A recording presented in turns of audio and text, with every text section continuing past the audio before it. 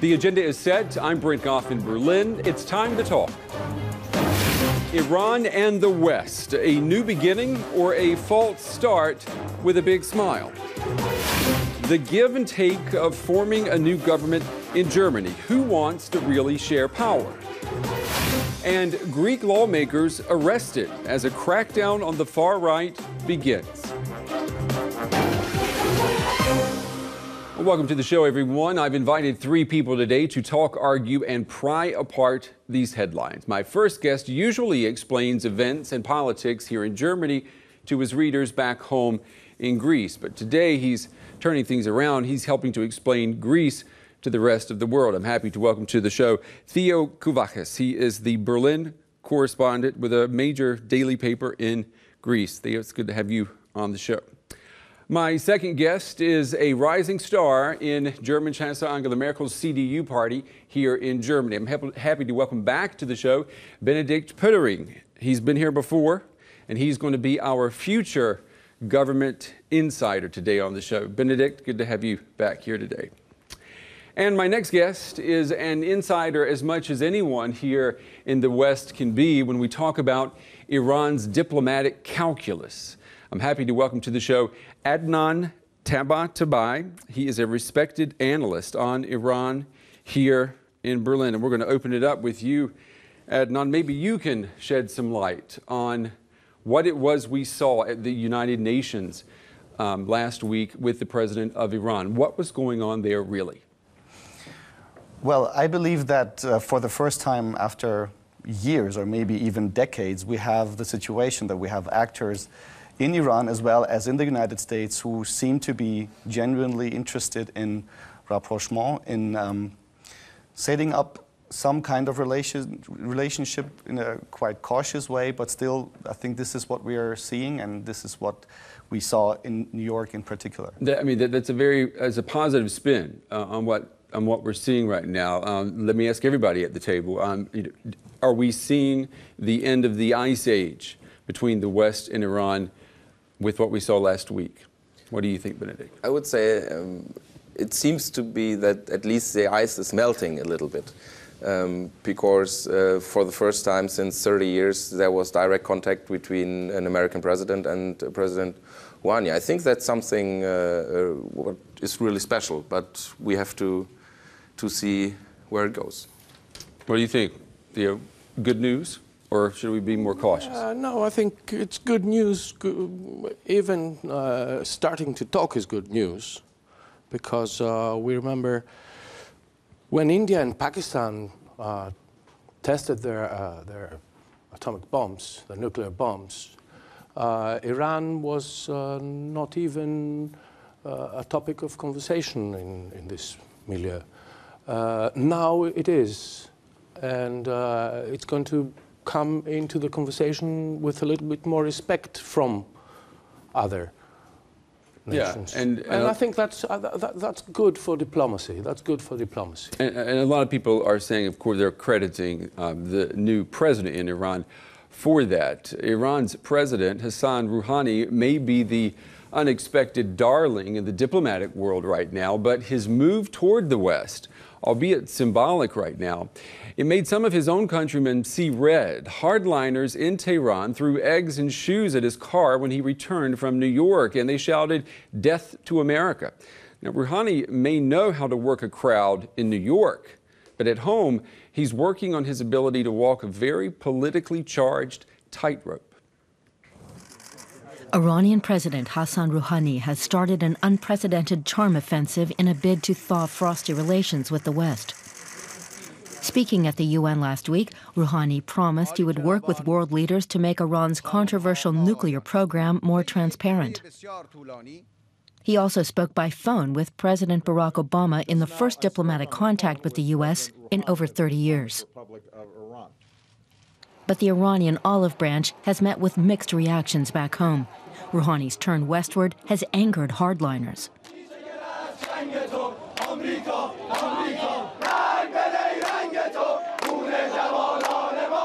His supporters hope the diplomatic overture will help end international sanctions that have hurt Iran's economy. Is Rouhani genuinely trying to reset relations with the international community? Adnan, is what we're seeing, is it Rouhani's idea? Well, in fact, I believe it is, because if we consider his political biography and also the political biography of the people he has invited into his government, then these people are much more open to relations with particular Western countries and also the United States. Therefore, I believe it is his idea, and the important fact here is that he, at least for the moment, seems to have the important backing of the Supreme Leader in his effort to establish some kind of relationship or contact with the United States. I mean, he's been given the authority by the Supreme Leader to try and change diplomacy right now. I think I remember reading that he also asked to be in charge of the nuclear program, that the president's usually not in charge of that, and he's been given that authority. So it sounds like we're looking at a president who wants to move the country in a different path, but the Supreme Leader is, for now at least, on the same page with him.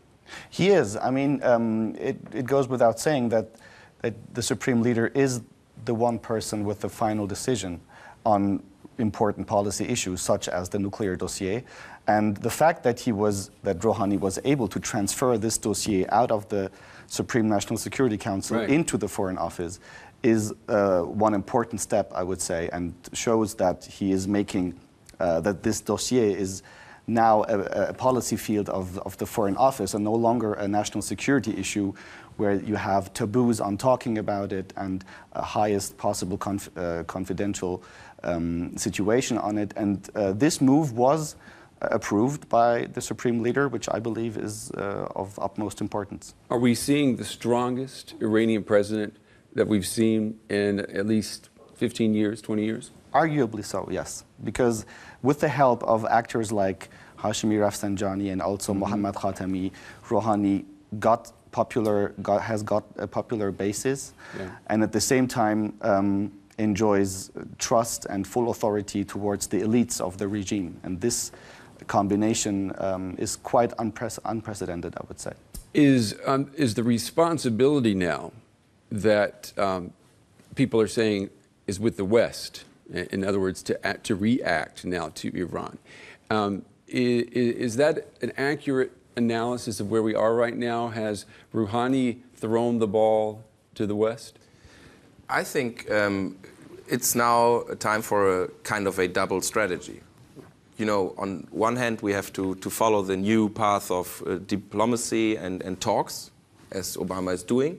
But on the other hand, we cannot be naive. So we have to go on with checking what are they doing. Is it not only a smart move to gain time for their nuclear program? Because I think we have to be everything but naive in this question, because the whole region is in a very difficult situation right now. So also for the Iranians, it would make sense to make a smart move to gain some time to lower a little bit the risk of an intervention, for example, made by the Israelis. I'm just wondering how much substance there really is here, though, in this desire to really improve relations. Let me ask, the other journalist here at the table, Theo, do you think this president has been schooled on how to be the most media-savvy president they've ever had, and that's what's making everybody get goosebumps when he walks in the room?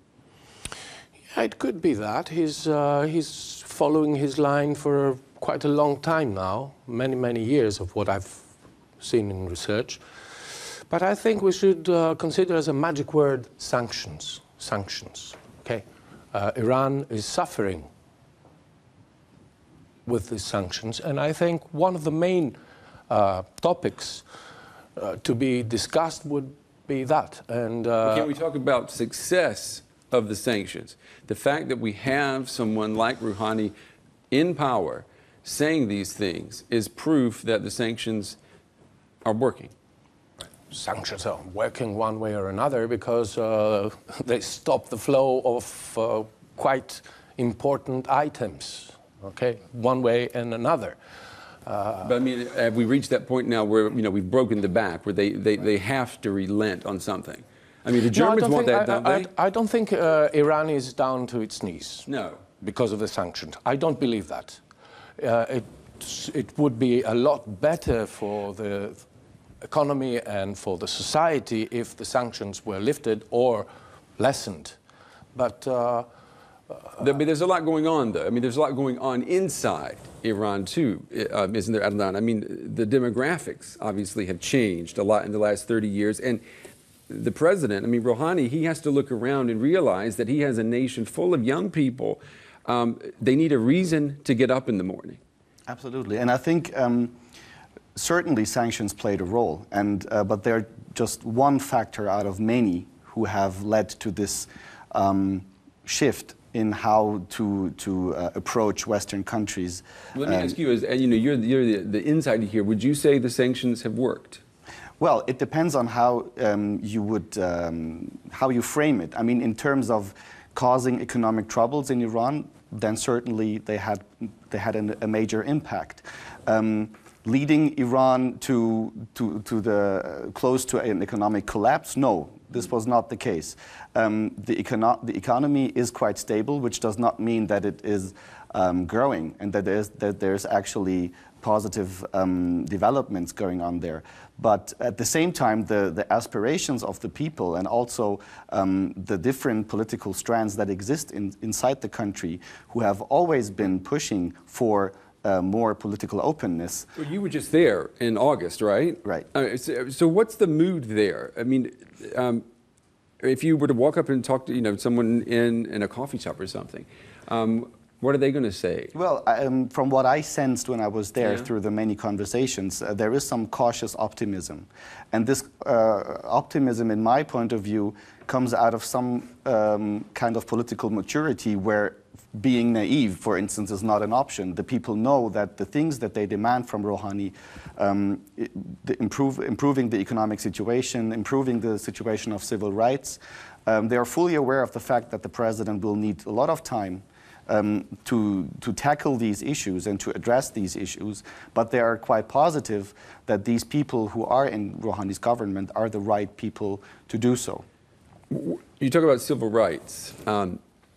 I'm wondering if we're going to get just a lot of window dressing on this issue from Rouhani, and I'll tell you why I'm worried about that. His Twitter account was changed as soon as his plane left New York and headed towards Iran. He had tweeted, or someone on his team had tweeted these really nice tweets about the conversation with President Obama and about him telling Obama that America is a great country.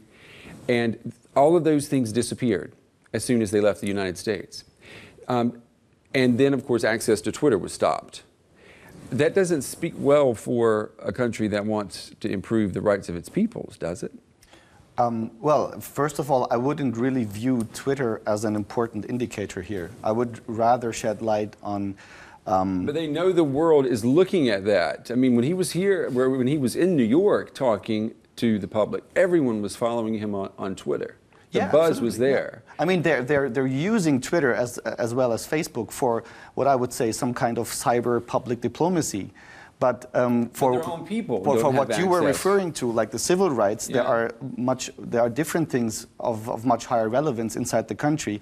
Releasing political prisoners is one important factor, and of course, releasing prisoners 1 week before going to New York has been quite a smart move. But we have to consider who was released. Nasrin Sotoudeh, of course, alone would have been a PR coup. That would have been sufficient to amaze the international community. Right. But also there were high-ranked reformist politicians like Mohsen Aminzadeh released, who are outspoken critics, who in my point of view are politically, or let's say in terms of political openings, much more relevant than, for instance, Nasrin Sotoudeh, who is an international star, if you will. Right. So therefore, these are actually the things going on inside the country, a part of other things that indicate that there might be some improvement in terms of civil rights. Okay, I mean, you feel good right now about it.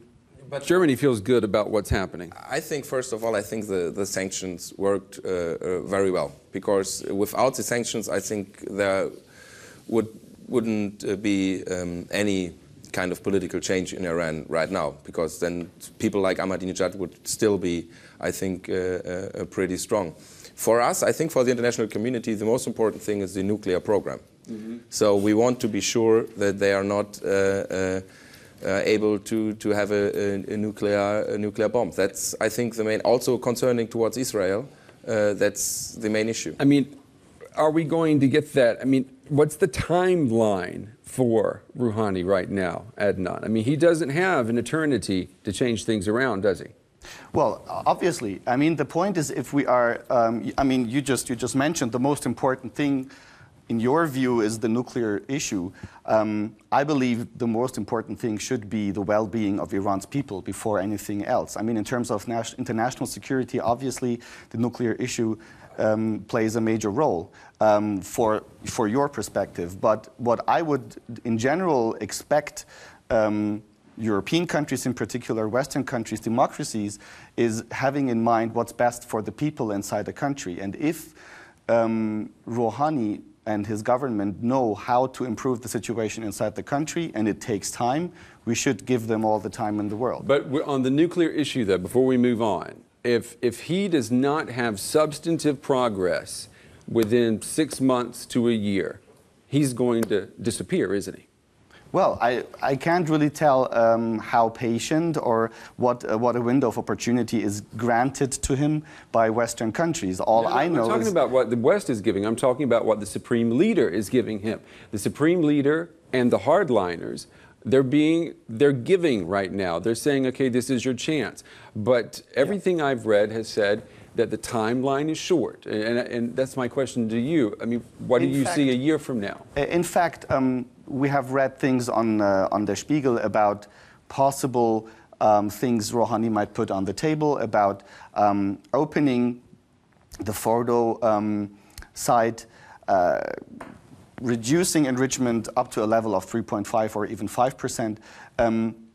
I can't tell whether these information are accurate or not, but these points are on the table, and Mr. Zarif reiterated that in his interview with ABC. And then, of course, the other question is sanctions. Because we have to wrap it up. Yeah, sanctions are not just something. There are laws, and in order to lift them, it's not as easy as we think to lift sanctions. They have to be there as well. Lifting sanctions is important there as well. All right. All right, we need to move on, and we're going to move now to right here in Germany. You can call it one of the ironies of political life in this country. The campaign leading up to the national election lasted exactly 6 weeks. How long should it take after the election to form a new government? Well, as it looks now, Germany may still have its old government when 2014 begins. No one is rushing to share power with Chancellor Angela Merkel and her conservative CDU. But the problem is the CDU did not win enough votes to govern alone. So here's another irony. The winners of the election need a loser, the Social Democrats. And the Social Democrats, as losers, have made it clear they are in no rush. German Chancellor Angela Merkel led her Christian Democrats to a resounding victory in September's general election. But with her coalition partner of choice, the business-friendly FDP, failing to make it into parliament, Merkel will have to reach across the aisle to form a new government. Both the Greens and the Social Democrats have said they're open to coalition talks, but not without major concessions from the Chancellor. The SPD wants to raise taxes on Germany's highest earners to pay for new public spending. That's something Chancellor Merkel has refused to support. Will the Christian Democrats have to break campaign promises to form a government? That's the big question, isn't it, Benedict? Of course. You guys are going to have to, basically you're going to have to go back on your word that you made before the election in order to put a government together. Of course, that's always the case after elections. If you come on. didn't win the absolute majority, it wasn't the case 4 years ago. Yeah, because there was clear that we can form a government quite quick with the liberals. Yeah, but so this is an unusual situation to be in. Yeah, of course, you cannot expect that the result of an election is always the same. So it's every time it's a little bit different. So in this This time we have the Greens in the parliament and also the Social Democrats. And also the Linke, but we will not have talks with the Linke, with the left party. Right. So I think it's now time for talks and negotiations. Are you surprised at how quickly the euphoria of the CDU win evaporated? Actually, no, because it was clear already at the eve of the elections that we have a different situation towards forming a new government, because the Liberals, they are out now. But people were really excited about of course, Angela because Merkel it was and a great, the CDU. Of course, because it was a great victory for the CDU and the Union, Yeah. for the party. Yeah. But the party is one thing. So, but of course, you are happy as a party member that you've won and that you have a great result and Yeah. that Angela Merkel is stronger than ever. But on the other hand, you see, will it be difficult to form a government? And that was quite more or less. No one was talking about that on election night. You know, you and I spoke Right. on election night, and I asked you about the feelings after finding out that your party had brought in the most votes it had seen since unification of the country. Right. I just want to play a part of that interview. Let's just go back in time now and look at the mood you were in on that night. Let's play it. I do not exaggerate if I say I had a kind of goosebumps more or less everywhere. It was really a great sign, and also that she mentioned us because we fought so hard for this victory here. But I think all members of the CDU-CSU did their job very well, and tonight it's time to celebrate, and together with our Chancellor we are, let's say, back on track. It's a very good sign to have more now than 40% in the elections. I mean, do you still stand by that? The goosebumps are gone, I can say, but of course there was an euphoria that night because the party was quite strong. But today it's more, everybody is more a bit sober, let's say, and we see that it's tough to find a new government. I think you're being, I don't think you want to be brutal with us here about the situation. Right. I think that when people look at the election, they get angry at the CDU. They get angry with the German voters because they were so close to having the majority needed to rule alone. No, I disagree because it's like they gave you weapons and said you can't use them. I disagree. It's a little bit different because we see that the Liberals, it was quite really close that they failed towards the 5%, and also with the AfD. So there are two parties that took votes away.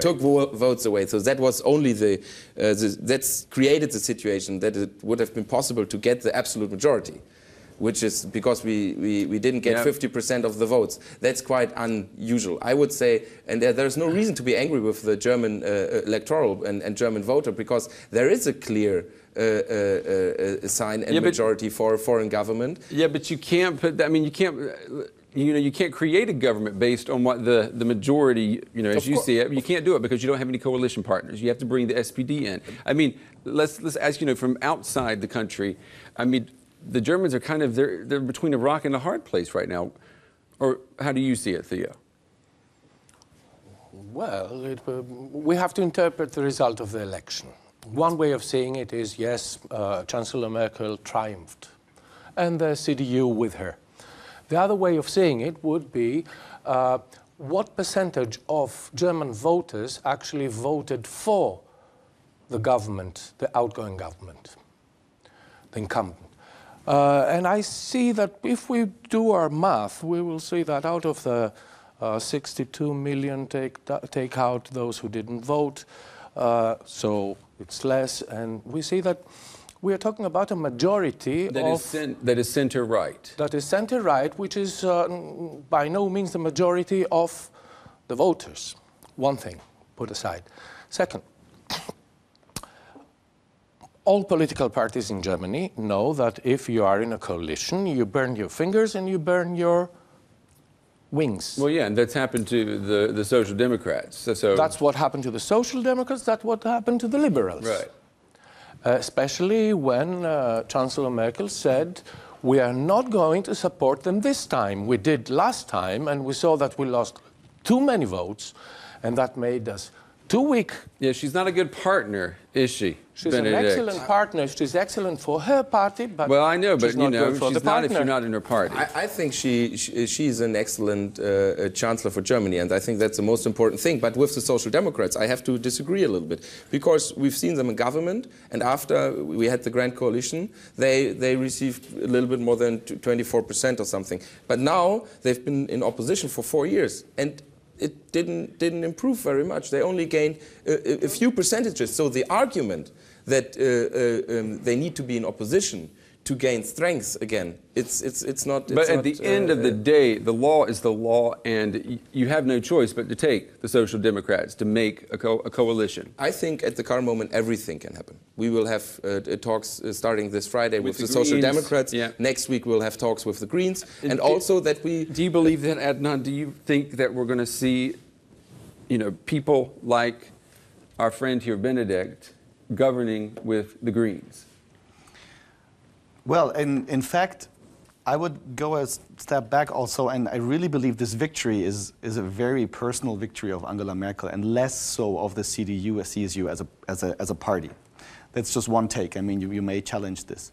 And this makes, of course, these talks now a bit difficult, because it's less focused on the program and content, but rather on the person. But isn't the reason it's a hollow victory for Benedict's party?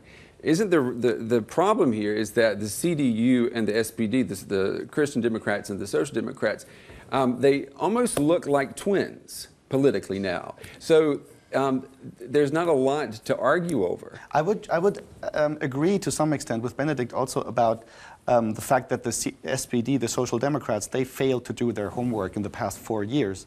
Therefore, as you say, look quite similar on some points. And if you now discuss what are the different issues they need to settle for a coalition, probably they will come to an agreement, and there won't be major differences. What are we going to have an agreement on? Minimum wage? I think, first of all, you have to say what from the Social Democrat side. I really think it's not correct and not right. They do not want to enter a grand coalition because for tactical reasons of their party. Well, what do you want them to give you? You do not want to raise taxes. I think, right? Of course. We said in our program during the campaign we don't want to raise taxes, and that is still our position. So we will enter probably every talk, and not me, but the leaders of our party, with our program. And then you have to do afterwards. If you say, okay, you want to start negotiations, then you have to work on it on every single issue. It's not about a party. Now it's about the country. And then you have to discuss the issues. About the issues. It sounds like a campaign all over again.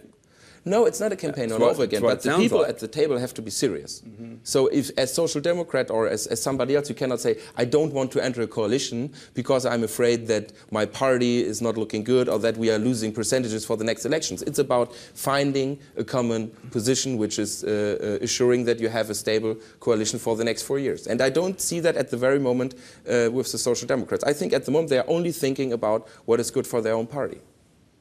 As all parties do. What about new elections, Theo? People are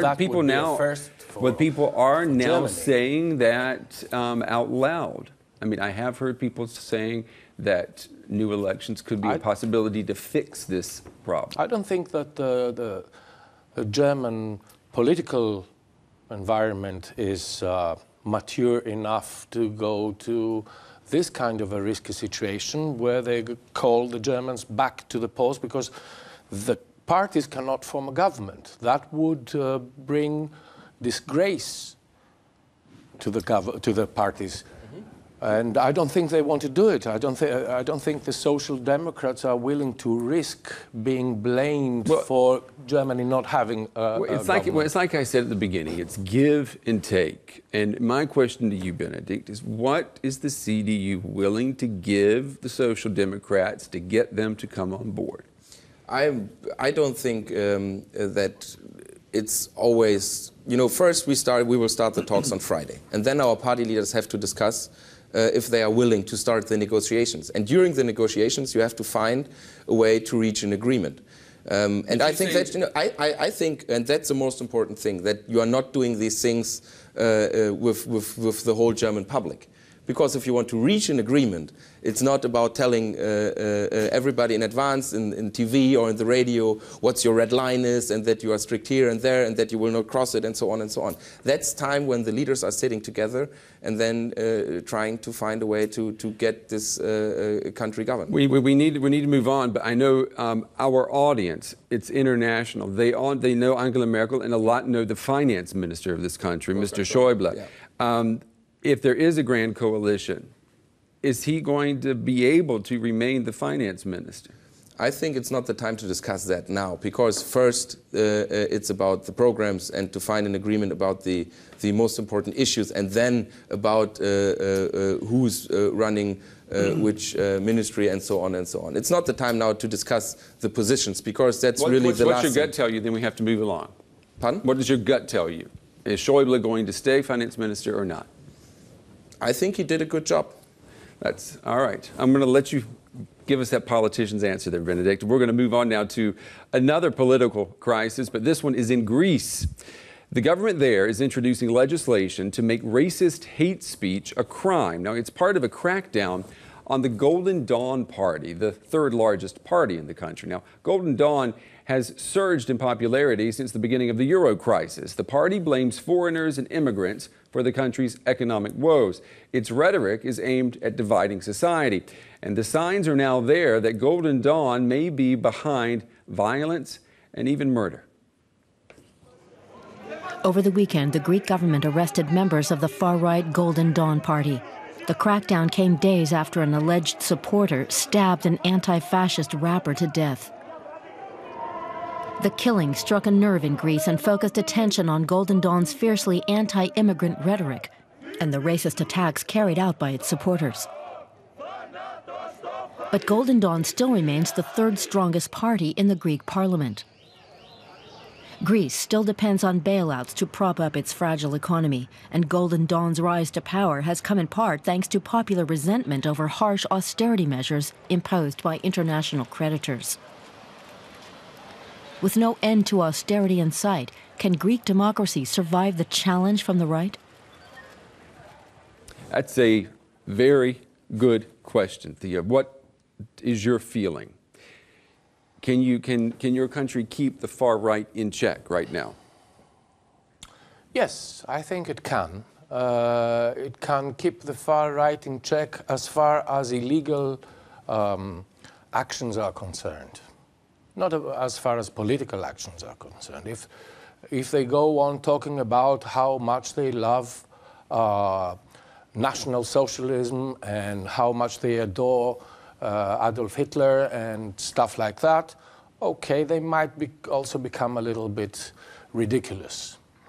But they've been doing it now. They've been doing it, but that was not their main point. That's not why they had 16% in polls lately. The reason they had 16% in polls was because they started distributing soup and food to people who didn't have... only to Greeks. Only to Greeks, right. Plus aid, other type of aid towards them. And they are riding the wave of 6 years of austerity, 6 years of depression, economic depression, and psychological depression for many, many, many Greeks. So people who are depressed and they are desperate and they're 1 out of 3 people is out of work, and 2 out of 3 youngsters are out of work. They are willing to listen to whoever promises a bright, honorable future. Okay. That was until it was made clear that these neo-Nazis are a gang of criminals. They don't hesitate to murder. They don't hesitate to extort, selling protection to nightclubs and stuff like that. I mean, it puts the country in, the government is now in a difficult situation because members of parliament have been arrested. I mean, that's the first time, I think I was reading, the first time since 1974 that something like that has happened in Greece. Yeah. So this anti-hate speech law is aimed at a section of the Greek parliament. I mean, there's a lot of, when Greece emerged from 7 years of dictatorship, 1974, it rebuilt the constitution.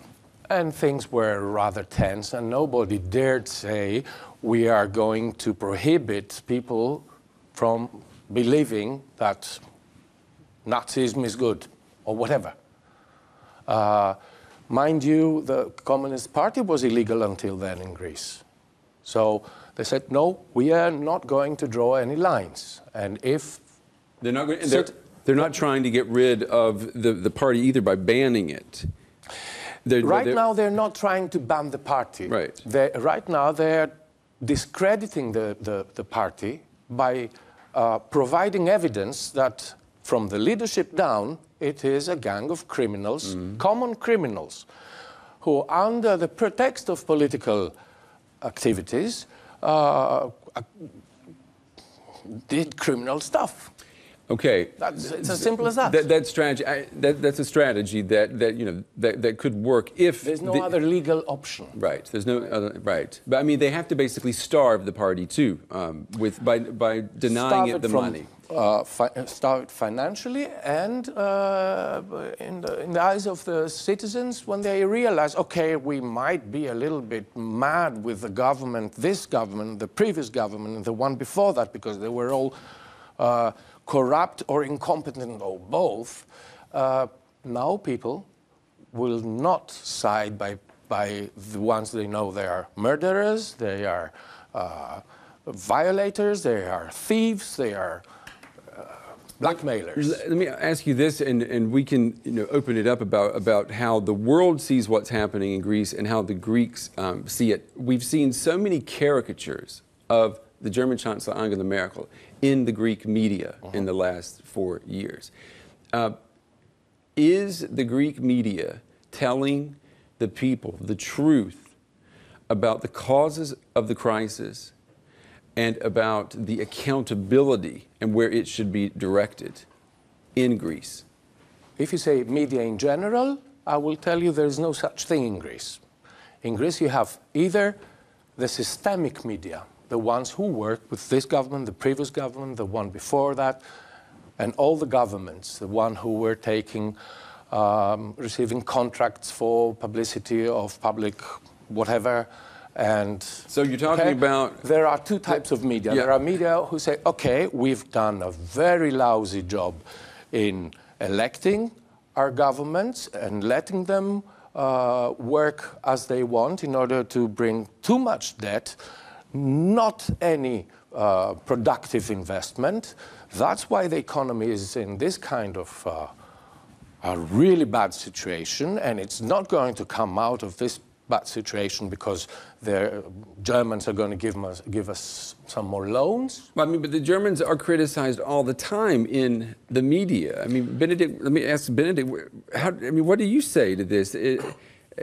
Are the Greek people given the chance to even know the truth about how much help has been given to them already in the austerity? I think, first of all, it's very important that we, also as Germans, are being cautious, with giving advice what to do in Greece and giving advice to the government how to deal with, for example, this thing now with Golden Dawn and so on and so on.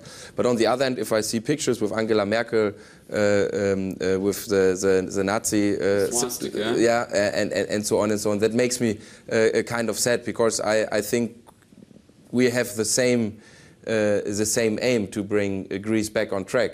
But on the other hand, I also can understand the people in Greece, because they are suffering really a lot, and that for now more than 5 years. So I think you have to blame the politicians before the crisis for not doing their job. And what do you say to that? Well, I would be a bit more hesitant to speak about shared aims and about that the goals of German politicians or the EU towards Greece are shared by the people of Greece or the, let's say, politicians in the country.